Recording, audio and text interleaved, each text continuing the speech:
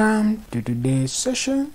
So today we are starting to look at the 2021 Grade 12 Gce Mathematics Paper 2.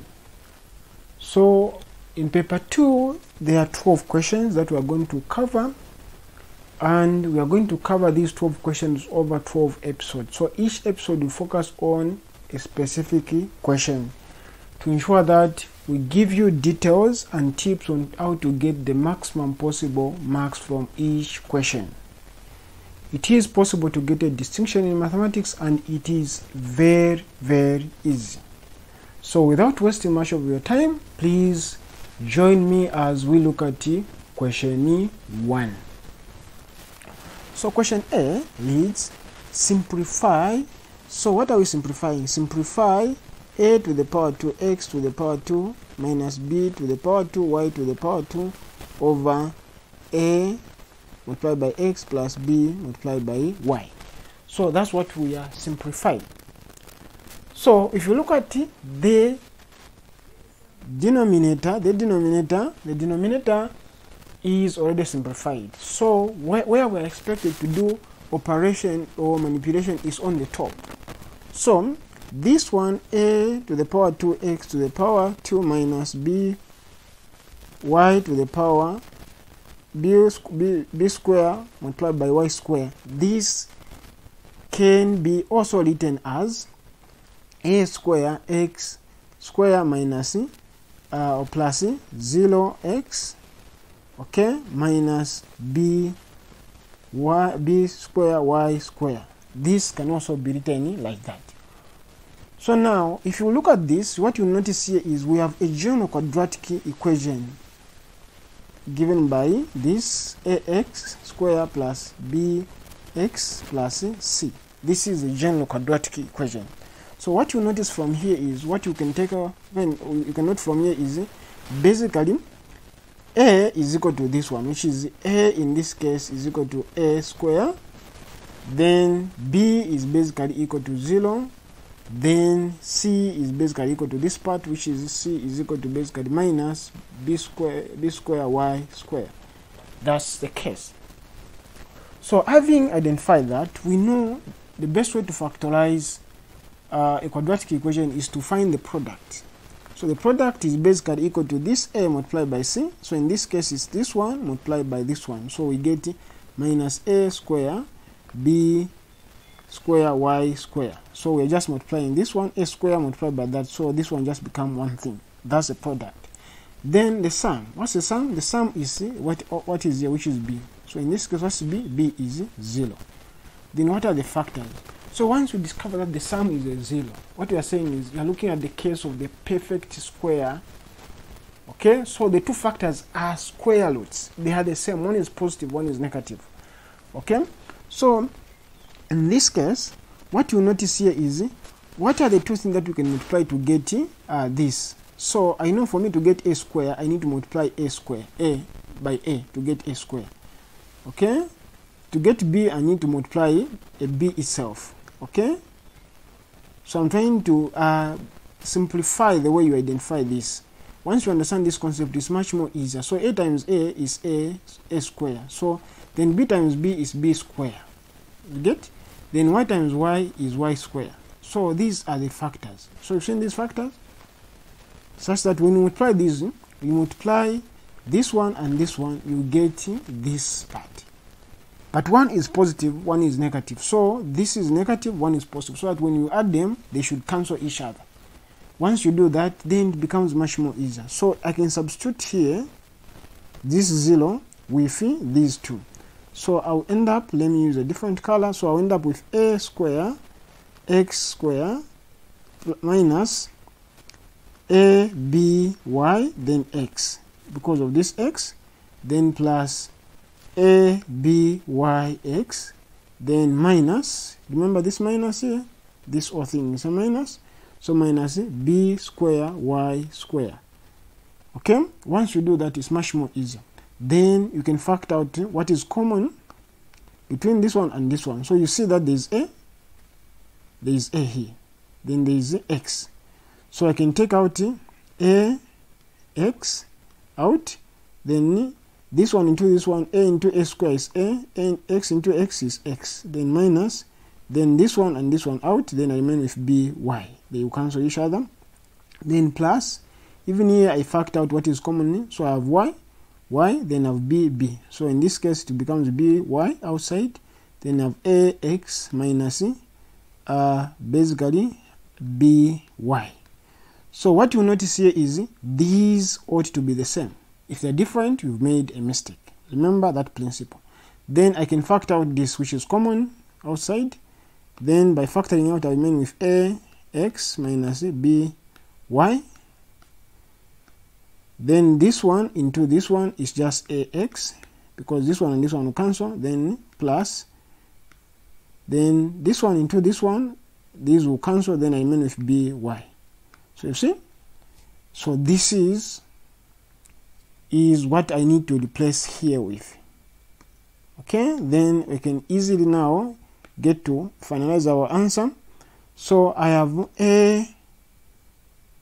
ax minus b minus by, then multiply by ax plus by, then over ax plus by. You see, this and that cancel. So here, if I simplify this one, I'll just end up with this, which is ax minus by. So I had to take this route to explain to you what it means, so that you have a better appreciation of what is happening. Okay, then after that, once you get this concept, it's much more easier. You can easily simplify that. So this is how you answer part A. So once you see these two, that they are all squares, it's much more easier, straightforward for me to just from here I bring it in this, but I needed to explain so that you get the concept what is going on. So if they are all squares, you just separate these two and get that answer. So let us go to B. So B leads, given the geometric progression 4, 2, 1, find the 7th term. So the geometric progression is always in paper 2, remember, then arithmetic progression is in paper 1. So geometric progression is given by A, the first term, R, n minus 1, where R is the common term. So R is a common term or common ratio. Okay, so the common ratio is found by comparing the second term to the, we divide it by the first term. Then you compare also the third term, you divide it by the second term. If this is the same, then it's a common ratio. So we have the first term is the second term is a 2. So the second term is a 2. So we have a 2, basically 2 divided by the first term 4, we are getting half. Then we go to the third one is 1 over 2. The third one is a 1. The second one is a 2. We are getting that half. So half is a common ratio. So we know what R is. We know what A is. A is the first term, which is 4. So in this case, our geometric progression becomes 4 multiplied by basically 0.5, which is half. Okay. Or if you want, you can write it as a fraction, which is basically 1 over 2 to the power n minus 1. So now, in this case, we are being asked to find the 7th term. And remember, this formula for the geometric progression is given to you in the sum to infinity. I'll come to that. So this one, we have basically 4 multiplied by 1 over 2. Then n, what is n? Is the 7th term. So 7 minus 1. So we end up with 4 multiplied by 1 over 2. 7 minus 1 is a 6. So remember, calculators are allowed. So calculators are allowed. So at this point, you can use the calculator. Once you use the calculator, or if you want, you can do 4 multiplied by 0.5 to the power 6.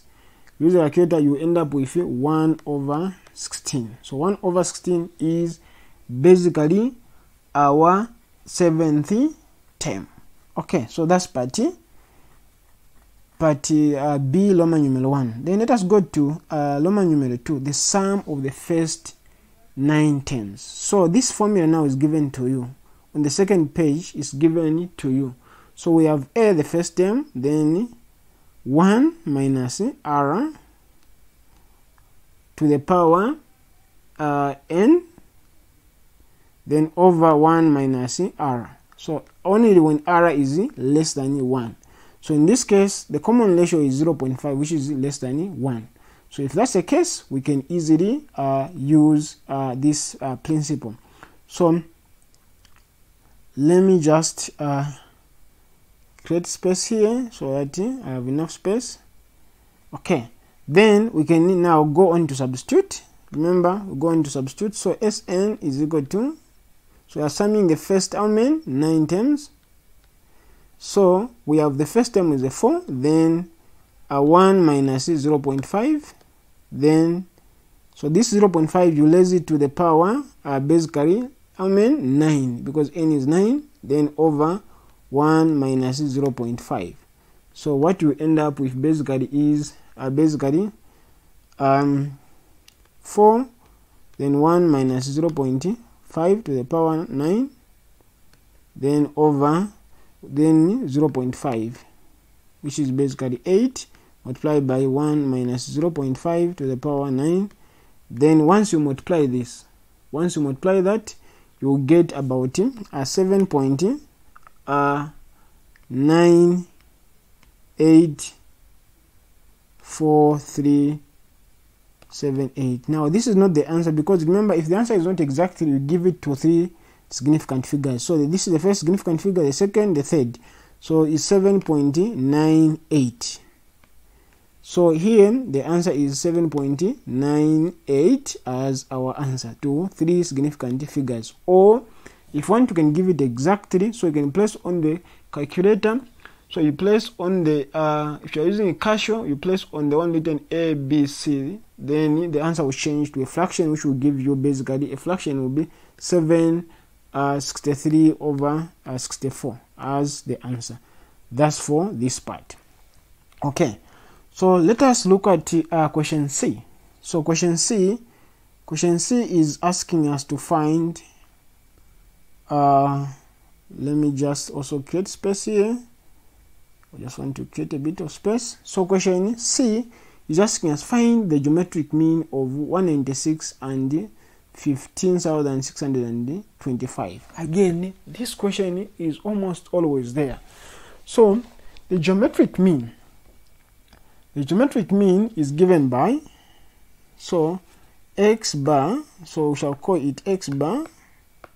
Gel mean is given by, so what you do is you multiply the numbers we are given, number 1, number 2, up to n, then find the nth root. So in this case, we are given 2 numbers, so n is 2. So what you do is you are saying, so yes, a 2, then you are saying 196 multiplied by 15,625. Okay, now remember, when n is 2 here, the second root, it means which number should you multiply itself twice to get that number. So that's a square root we are talking about. So that's the square root we are talking about. So what you need to do is use your calculator, multiply 96 multiplied by 15,625. Then you find the square root. Okay, you find the square root of that number, you end up with 1,750 as the geometric mean. So basically, this is how you get this free 2 marks. So basically, this is how you answer question 1 to get the 9 marks. Thank you for joining us. Join us as we look at question 2 in the next episode.